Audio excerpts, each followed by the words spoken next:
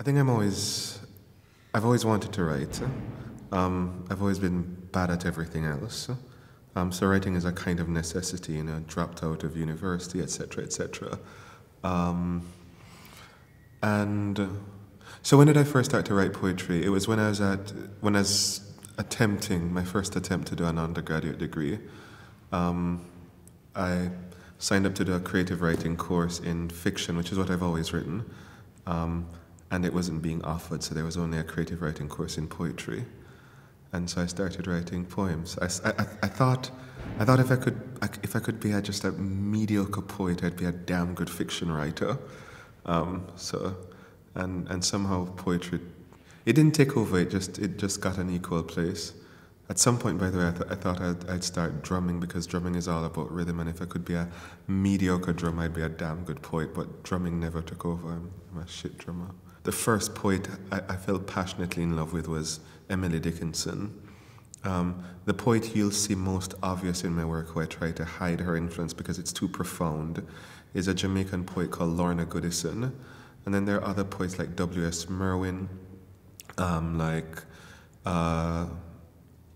Walcott, like Brathwaite, like Gwendolyn Brooks. I mean, there's all kinds of things. That's the obvious way to answer the question. I always think that, for me, I think of what are the voices that are impacting on my voice and what are the sounds, and those sources aren't always literary sources. Growing up in Jamaica and going to church and listening to pastors is a profound influence. Learning that moment in the congregation when the pastor would say something and the audience would shiver, it'd be because of things like he would place an unlikely noun to a dissonant verb, and so the noun behaved in a different way. And when you see how the reactions that happen, that does to a church, I was always listening to that and learning from that. And it was listening to language, how language is being used to move people in different ways. And I think that there are all kinds of sources of sound. Old women in Jamaica, pastors in Jamaica, my own grandmother.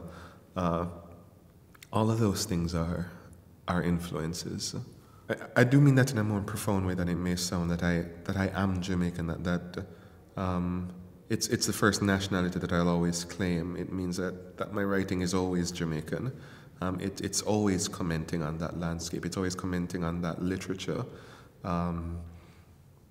And probably not just Jamaican, I mean West Indian. So I'm conscious of Derek Walcott all the time. I'm conscious of having conversations with him, both literal and poetic conversations. I think there are lines that might pass one audience that is invoking something that Brathwaite wrote or Goodison wrote or Walcott wrote, and I'm saying either yes, but not to that extent.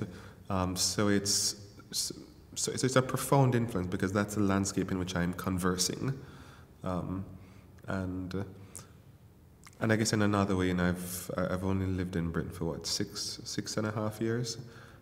So in another way, I very much was formed as a person and as a poet by the Caribbean. This collection is a light song of light, and as I was saying, it did come from a period when I thought things were pretty dark, and I wanted to know how could you, when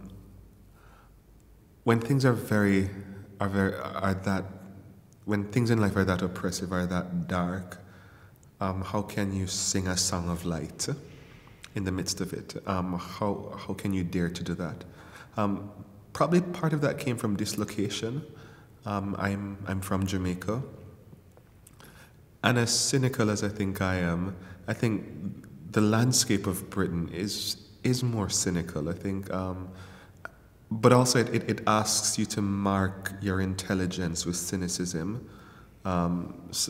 Sometimes even with irony, that if you say something very deep that you believe in, you have to undercut it with irony immediately. And that proves that you're savvy, that you're smart, that you're kind of cutting edge.